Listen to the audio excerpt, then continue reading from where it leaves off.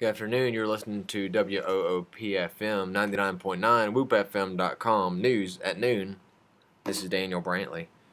Two people were rushed to the hospital following a crash early Monday morning at 6079 Mouse Creek Road. Bradley County Sheriff's Department spokesman Bob Galt said a man and a young female were transported to Skyridge Medical Center after the pickup truck they were in slammed into a brick mailbox. There's no word yet on the victims' identities or conditions. The Church of God International, based in Cleveland, Tennessee, is filing a lawsuit against the makers of Salvation Boulevard, a Hollywood film. In the suit, the Church of God claims that Mandalay Pictures, Sony Pictures Worldwide Acquisitions, and Comcast Corporation knew full well what the Church of God's crossmark was, but violated federal and state copyright, trademark, and consumer protection laws in making the movie released last year.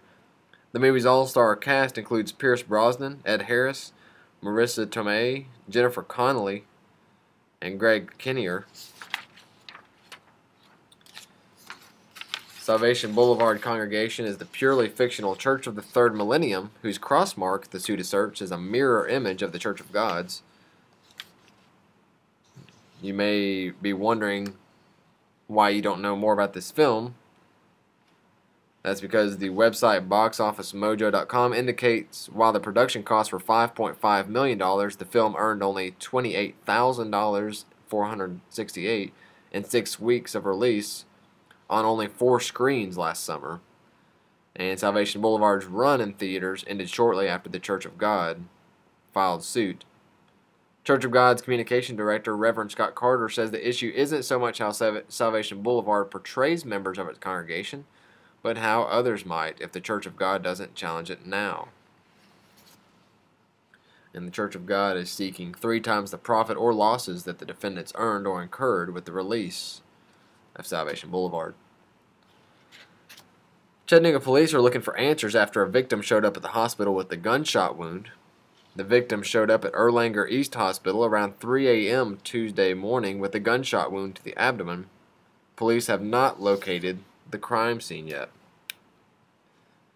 The former president of a Chattanooga technology company will likely be given a 2-year sentence with little to no jail time after he pleaded guilty to 2 counts of statutory rape. Greg Austin, age 46, performed sex acts on April 23, 2010 with 2 girls, both whom were students at East Ridge Middle School at the time. In an investigation last year, a psychosexual evaluation showed that Austin does not show any tendency toward predatory sexual behavior. His actual behavior shows otherwise. The girls were given money in exchange for particular services, and the acts were brought to light after one of the girls' mothers found text messages from Austin to her daughter. The girls thought Austin was a law enforcement officer. There is a black market growing for chickenpox forming in Tennessee and across the nation by parents who fear that required vaccines will harm their children. These parents purposely expose their children to viruses such as chickenpox, the mumps, and measles, hoping they'll develop the immunity naturally, which they argue is more effective than vaccines. Chickenpox parties are advertised through word of mouth, invitation-only Facebook groups, and message boards. In October last year, a woman in Nashville was caught by a television station selling chickenpox-soaked lollipops for $50 a piece. 9 new warning labels that feature graphic images that convey the dangers of smoking will be required by the Food and Drug Administration to be on U.S. cigarette packs by 2012. Images include rotting teeth, diseased lungs, a corpse of a smoker, a man with a tracheotomy smoking, and a mother holding a baby with smoke swirling around them. The labels will also include phrases like smoking can kill you and cigarettes cause cancer. The labels are a part of the most significant change to U.S. cigarette packs in 25 years. They're aimed at curbing tobacco use, which is responsible for about 443,000 deaths in the U.S. each year.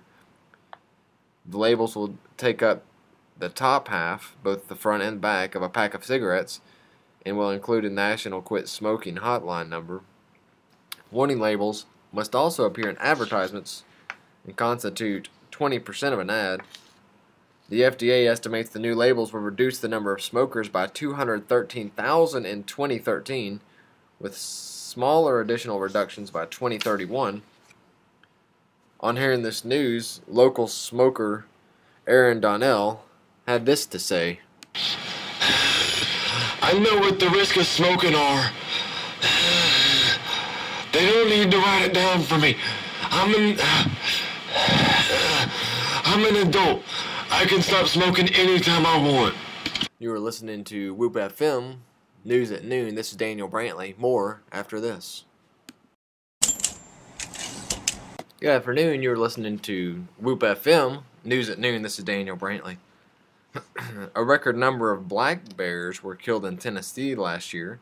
A total of 581 black bears were killed in 2011. The second highest total was 573 in 2009. Hunters are limited to killing one bear per season. Cleveland police say a man was apparently beaten with a baseball bat Monday night during a fight in a large crowd. Cleveland police spokeswoman Evie West said the incident happened on Northcrest Circle around 6:45 p.m. Two victims were assaulted during a fight in a crowd of about 30 people. One of the victims was hit with a beer bottle.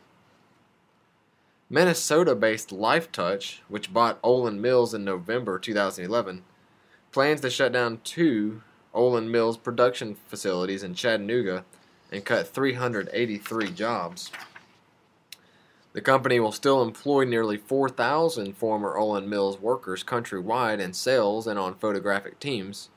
Workers in Chattanooga were informed Monday about the closings, which will occur over the next few months. The move is the second big hit the Chattanooga area has taken on the jobs front this month. Earlier, Grocer Food Line announced plans to shut down 13 stores employing about 500 people, including one of the food lines in Cleveland.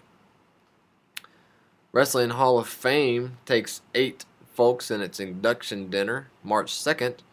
In a story written by B.B. Branton, considered by many to be the greatest sports writer in Tennessee history, he explains that tickets to the dinner are $50 each. You can make checks payable to the National Wrestling Hall of Fame.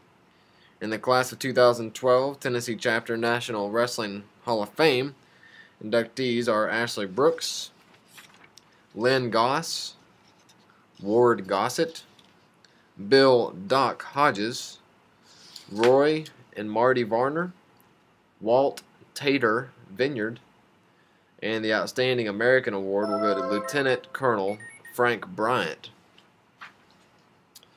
An uncovered letter written by John F. Kennedy to the head of the CIA shows that the president demanded to be shown highly confidential documents about UFOs 10 days before his assassination. The secret memo is one of 2 letters written by JFK asking for information about the paranormal on November 12, 1963, which have been released by the CEA for the first time. The president's interest in UFOs shortly before his death is likely to fuel conspiracy theories about his assassination. Alien researchers say the latest documents released by Mr. Lester by the CIA add weight to the suggestion that the president could have been shot to stop him from discovering the truth about UFOs. Out of Albuquerque, New Mexico, a homeless man who was stuck in thick mud near the Rio Grande River in Albuquerque for 3 days was rescued Saturday after some high school students on a field trip heard him yelling for help. However, the man's newfound freedom wasn't going to last for long, as he was wanted on a felony warrant, and the police planned to arrest him after he was treated at a local hospital, which they did. You're listening to 99.9 WhoopFM.com, WOOP, News at Noon. This is Daniel Brantley. More after this.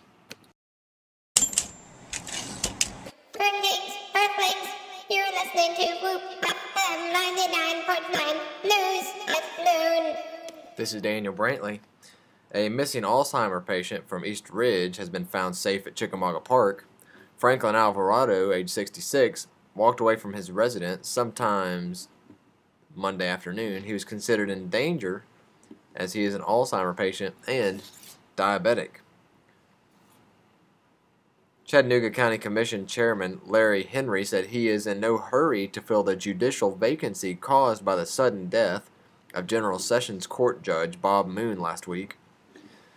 The decision will be up to the 9-member commission to make the appointment. Chairman Henry said the process will likely be similar to that when Judge Mike Carter resigned from his General Sessions Court post. The commission took applications and then conducted interviews. Pam Melton, administrator of General Sessions Court, said she was finding temporary replacements to stand in for Judge Moon until a permanent judge is named.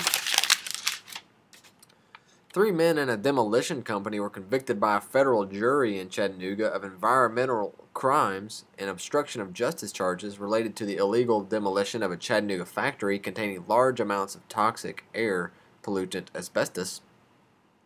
David Wood, Donald Fillers, James Mathis, and Watkins Street Project, LLC, a business formed for the purpose of salvaging and demolishing the facility, were convicted of conspiracy, Clean Air Act, and obstruction-related offenses. Evidence proved the defendants entered into a year-long scheme in which the former Standard Coosa Thatcher plant was illegally demolished while still containing large amounts of asbestos. Asbestos removed from the plant prior to demolition was also removed illegally, scattered in an open debris pile, and left exposed to the elements in the vicinity of the 1700 block of Watkins Street. Defendants tried to cover up their illegal activities by falsifying documents and lying to federal authorities. Sentencing is set for June 7. The victim of a shooting in Chattanooga, Kemma Evans, succumbed to his wounds on Sunday and died. Charges on the suspect, Kaylin Bailey, will be upgraded from attempted first-degree murder to homicide. The victim was shot multiple times while sitting in a car. Bailey was arrested in Atlanta. A burgeoning populations of huge pythons appears to be wiping out large numbers of raccoons, opossums, bobcats, and other mammals in the Everglades, the study says.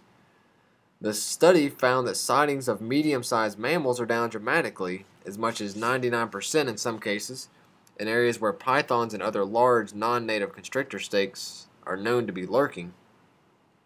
Scientists fear the pythons could disrupt the food chain and upset the Everglades' environmental balance in ways difficult to predict. Burmese pythons can grow to be up to 26 feet long and more than 200 pounds. They've been known to swallow animals as large as alligators. And in celebrity news, after 7 years together and 6 kiddos, Brad Pitt and Angelina Jolie may be changing their tune on marriage. Pitt said, "We'd actually like to get married, and it seems to mean more and more to our kids." Pitt, age 48, and Jolie, age 36, have said in the past that they would only tie the knot when same-sex marriages were legalized. "But I don't think we'll be able to hold out. It means so much to my kids, and they ask a lot," Pitt told The Hollywood Reporter. "It means something to me, too, to make that kind of commitment." Pitt was previously married to Jennifer Aniston for 5 years before they split, and he began dating Jolie soon after. You've been listening to WOOP, Whoop FM, whoopfm.com, 99.9, News at Noon. This is Daniel Brantley. Thank you for listening, and have a wonderful day. Don't forget to tune in to Fro Daddy today at 3, Whoop at Wills at 7, and tomorrow morning, Backfire with Steve Hickson starting at 7:30 a.m. Have a wonderful day.